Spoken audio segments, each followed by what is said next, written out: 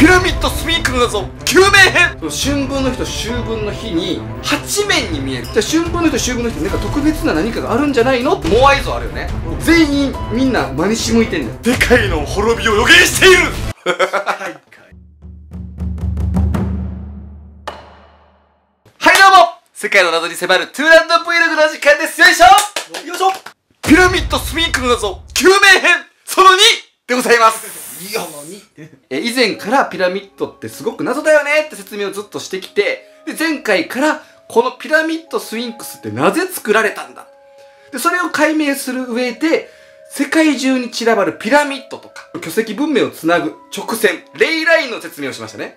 でこの日本のレイラインを結ぶこの交点にピラミッドが一番古く作られてるし、交点が交わるピラミッドにこそ何か謎があるんじゃないかっていうことでね、さらにこれを詳しく説明していきたいということでお話していきます。そして今回お話しするのは春分の日秋分の日に気をつけろ。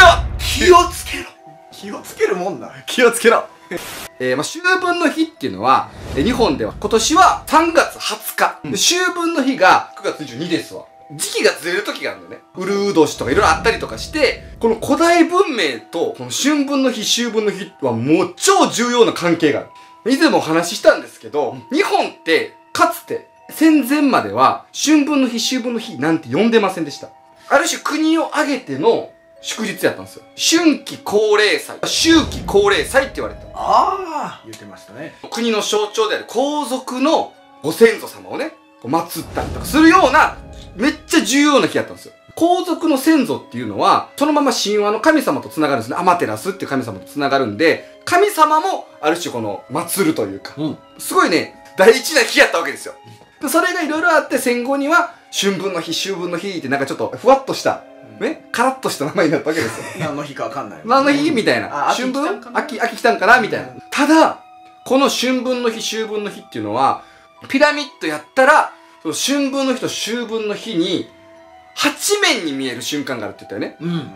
あんな難しい建造物やのにどう積んだらこの春分の日と秋分の日だけ8面に見えるようにちょっとくぼみを作っておいた。角度とかタイミングとか全部計算して普通は4面しかないように見えるのに8面に見える瞬間ができるように意図的に作られてるのよ。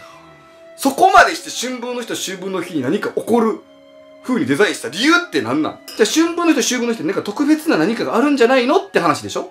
そしてこの春分の日と秋分の日に不思議なことが起こるっていう建造物はピラミッドだけじゃないんです。おそらくまだ見つかってないだけで世界中におそらくあると思われるんですけれども、イースター島のモアイ像あるよね。あのモアイ像ってどっか見てるやん。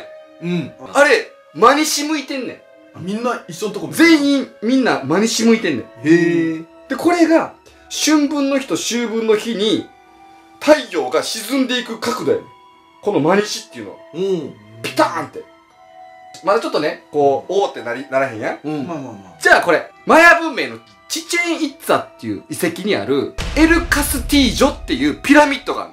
これもピラミッド。このエルカスティージョってマヤ文明もねまたいつか話したいんですけど、これもめちゃくちゃ高度な天文学が発達してたりとか占星術とかそういうのもむちゃくちゃ発達してたマヤ文明が作ったエルカスティージョっていうピラミッドがあるんですけれども、これも春分の日と秋分の日に不思議なことが起こります。マヤの最高神はククルカンっていう羽の生えた蛇やね。羽の生えた蛇が一番最高神やね。マヤ文明では。エルカスティージョっていうピラミッドには、この階段のところが蛇の顔になってんねん、こういう風に。で、春分の日と秋分の日のこう日が傾いたタイミングで蛇になる。体がうわーって。面白い。羽の生えた蛇になる。すげえ。これをククルカンの降臨って言われてる。じゃあ、この春分の日と秋分の日って何やねんって話をしますわ。ね、なんやと、じゃあもうその春分の日と秋分の日何があんのって話になってくるやん。言うてしまえばね。こうなってきた。こうなってきた。こうなってきた。春分の日と秋分の日って何の日ってことなんですよ。シュメールなんて天文学むちゃくちゃ発達してて、12星座っていう概念もシュメールからできてる。そうなんや。そう。すごない？今でこそ俺ら星座占いやって言ってるその原型がシュメールからあんのよ。で、この地球がね、こう、コマみたいに、こう、ゆっくり動いていってる、歳差運動。25,920年でこう一周するよって、この歳差運動までシュメールの時は分かってた。はいはい。ってぐらい天文学が発達してたし、っていうことはむちゃくちゃそれが大事にされてたってことや。うん。星の動きがね。その中でとにかくその頃から天体っていうのはすごく注目されてたわけなんですけれども、その中でも明らかにこんだけ大変な思いをして、春分の日と秋分の日に何かを、ね、後世の人たちにまで分かるように、何かイベントが起こるように設計されてるこの春分の日、秋分の日っていうのはですね、地球っていうのはこんな感じで、これ太陽の動きね。この3種類の線。これ冬。お昼が短くて夜が長いよね。地軸が傾いてるから、こういうタイミングによっては、日が当たる角度が変わるわけ。うん。北半球の日本だと、夏至って言われてるタイミングが、日が当たる時間長くて夜が短いよね。うん。で、春分の日と秋分の日っていうのは、この昼と夜の時間が全く一緒のタイミング。ほでこの春分と秋分の時だけ、ピカーってこう、スパーンって当たる。この時だけ、地球においては、真東、ほんまのピタピタの真東から、ピタピタの真西に向かって太陽が沈むね。太陽が真東から上がってる日に、いろんな現象が起こるんだよ。ここまで来たらね、このピラミッドとか、この巨大な建造物の中の一部、それイースター島もさっき言ったよね。春分の日、秋分の日の真西ピタピタにも、バチーって見てるわけ。あんなでかい石をわざわざ運んで。ということは一つ分かりましたよね。この巨大な古代の建造物は、巨大な天体時計である。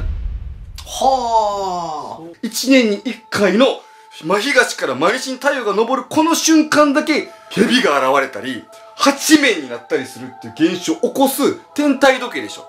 すごい長いスパンの時計みたいな。そう。で、これがまた、じゃあ何をお知らせする時計なんやって話ですよね。